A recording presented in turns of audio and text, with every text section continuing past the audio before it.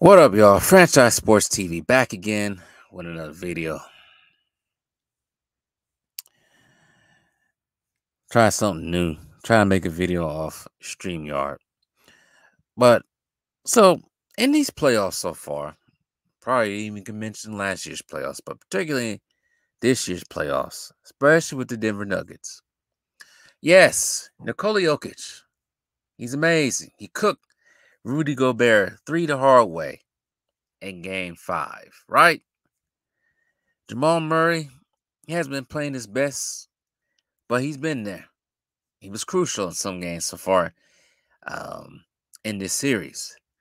But Aaron Gordon, he's been very crucial, especially in game 4 when he had 27 points. People are saying he looked like Kobe out there. This game, he had 18 points, but he did the little things. He did the little things that mattered, like cutting to the basket, always being open, hustling to get the offensive rebound, playing defense at Anthony Edwards, doing all the little stuff that actually matters. And I'm like, damn, that's what the Bucks need. They need an athletic wing like that. Somebody who does everything that Aaron Gordon does. And I'm thinking, like, how long has Aaron Gordon been in the league? That was another question. Because I know he was on Orlando for the longest time, but I said he has to be getting close to 30. So he'll be 29 in August. I think 29 in the summertime, right? So he's getting up there. But he's still athletic as hell. Just because you turn 30 don't mean you just turn old and you just drop off all your athleticness. No, that don't happen that way. But I also wanted to see the 2014 draft, right? 2014 draft was a draft that was packed, loaded with a lot of people we see now still playing. One of them being Joel Embiid. The other one being Aaron Gordon's teammate right now, Nikola Jokic, drafted in the second round. Nobody thought about what he can possibly do. But I looked at the draft again because I wanted to look at the order. And here's what I absolutely found. So I scroll down here. Is it up on the screen? I don't think it's up on the screen right now. Let me put it on the screen. Look at this, y'all. Look at this. So let me slow move it down here right quick. So as we all know, I think I revealed too much. As we all know, first pick in the draft of 2014 was Andrew Wiggins. Some people think he was a bust. I guess he panned out somewhat. He became an all-star.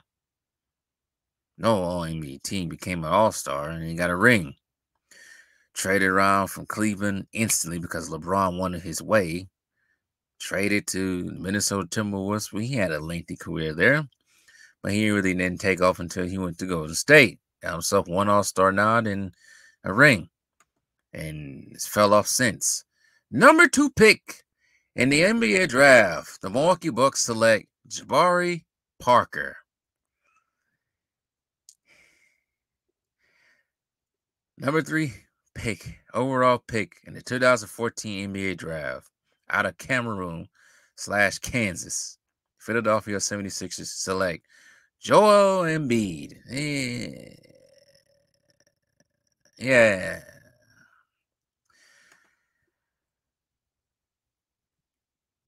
Fourth overall pick in the 2014 draft, the Orlando Magic pick Aaron Gordon, freshman out of Arizona. Now I'm going to stop right there because I ain't going to talk about Dante Exum, even though he is still in the league now in Dallas. So, like I just said, the Bucks need an athletic wing right now, right? I know this seems kind of far-fetched and out there. You think about it in hindsight now. The Bucks chose Jabari Parker. Where is Jabari Parker at right now?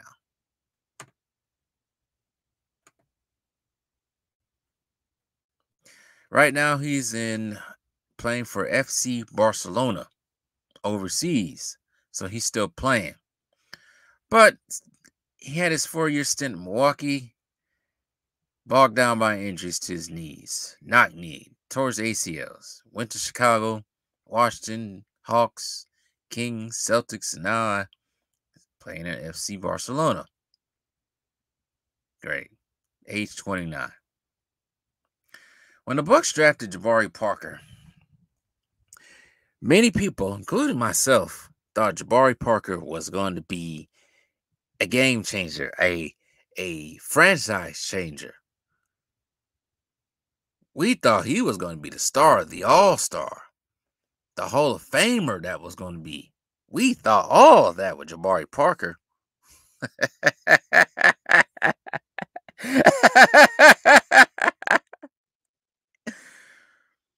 We were wrong. No, the franchise changer, the Hall of Famer, the lifetime player that changed the franchise. No, he was drafted the year before, number 14 or 15, whatever one he was. And nobody thought the lesser of him. Nobody thought anything about him until now. And that was one Giannis Antetokounmpo. See, what really made the Bucks and what we know now was the summer of 2013 when it was traded. Brandon Jennings was traded for Chris Middleton, and Giannis was drafted. That was the changer, not Jabari Parker. But I just can't help to see that, looking back in hindsight, the Bucks could have had Aaron Gordon. Let's say maybe they didn't keep him. Maybe they traded him, but maybe they did keep him. Bucks would have got drafted Aaron Gordon instead. They would have had Aaron Gordon and Giannis. Yeah, they played the same position, but they could have managed. Jabari Parker and Giannis played the same position. But then again, Aaron Gordon works because Jokic. But yeah, it sucks. The Bucks could have had anybody. Not even just Aaron Gordon. They could have had Marcus Smart. They could have had. Let's look down this list. Who's still in the league? I don't know about Zach LaVine. I don't like Zach LaVine. They could have had Joel Embiid, but shoot, they could have had Clint Capella. They could have had Bogdan Bogdanović already. They tried to get him off-season 2020, but that didn't work. They lost out on that because it was, I guess, meddling. I don't know about Kyle Anderson. Never Spencer Dinwiddie. Could have had Jeremy Grant. He could have helped. He's making numbers this past season. Maybe they could have had Nikola Jokic. Probably not. Probably never worked out. But then again, just bear with me right quick. Just bear with me. Imagine a team with Nikola Jokic and Giannis. Yeah, they had to pay him a lot of money. But imagine that team not knowing what you was going to get with Nikola Jokic and Giannis, and you just so happen to have both of them on the team playing. Yeah, that's crazy. That's nasty work on the league. But just having someone like an Aaron Gordon right now will help Giannis tremendously, help the team tremendously, defensive-wise. Therefore, Giannis don't have to do everything. That's my point of making this video.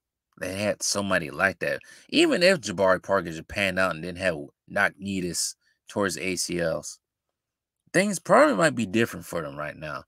Yes, they got one ring out of it. But we want more than one ring in Milwaukee. Well, I ain't living in Milwaukee right now, but we want more than one ring.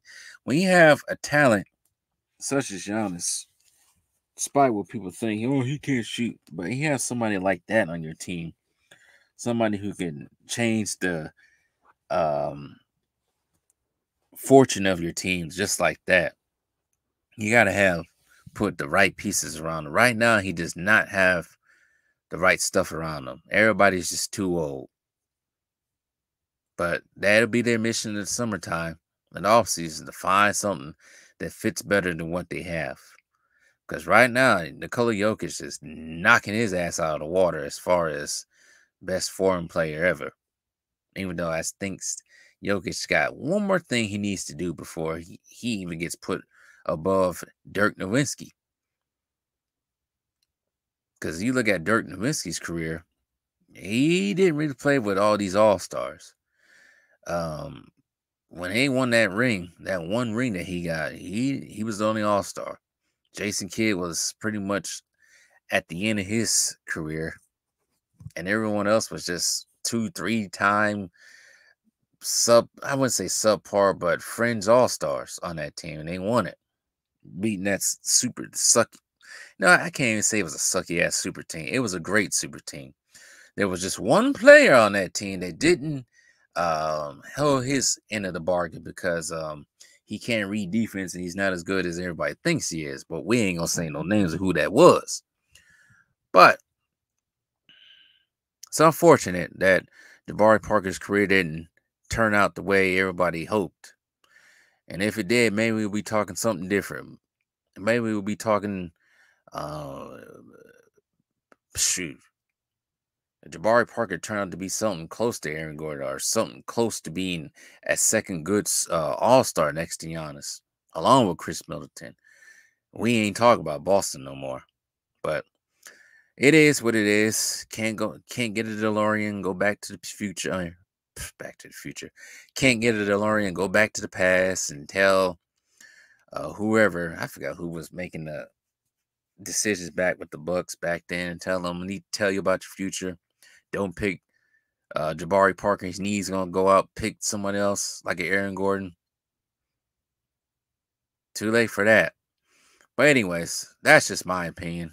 I'm just sitting here just burning up, just watching Aaron Gordon make dividends, helping Jokic probably win a second championship.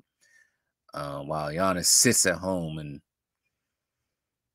sitting at home and we got to deal. Bucks fans got to deal with this crap. Watching Denver be successful.